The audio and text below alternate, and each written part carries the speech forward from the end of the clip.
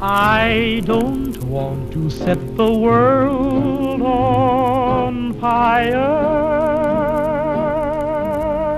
I just want to start a flame in your heart. Oh no! Wake up, Billy boy, the house, it's in flames! Oh, you were lucky that time, Billy. I was just testing you. Yes, the harbinger of your gruesome death is nothing but a simple household plug. You see, this plug is wired up all wrong. It looks like a woman's had her way with it, or maybe a communist. What a silly thing to have the flesh slowly seared from your bones for, eh, Billy boy? I wouldn't give Jelly the satisfaction. Don't worry though, I'll teach you how to wire it up good and proper. Firstly, cut a 4 cm slit in the outer cable sleeve using a marvelously sharp knife, and then strip it away.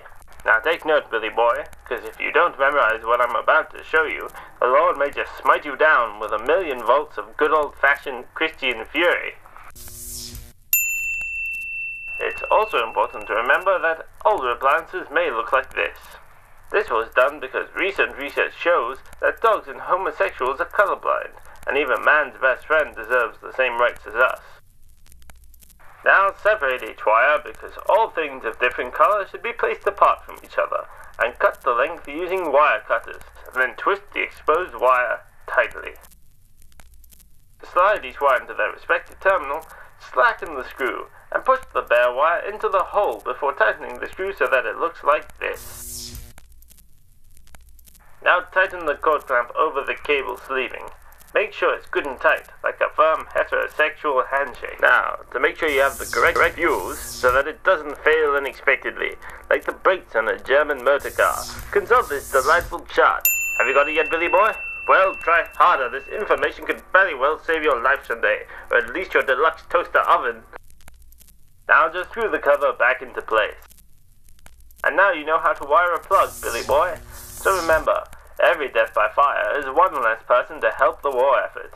If you die in a fire, that makes you a deserter, and deserters are communists that have a special kind of hell reserved just for them. So, be safe, and remember, Propaganda Corp is always watching you, even when you sleep, Billy boy.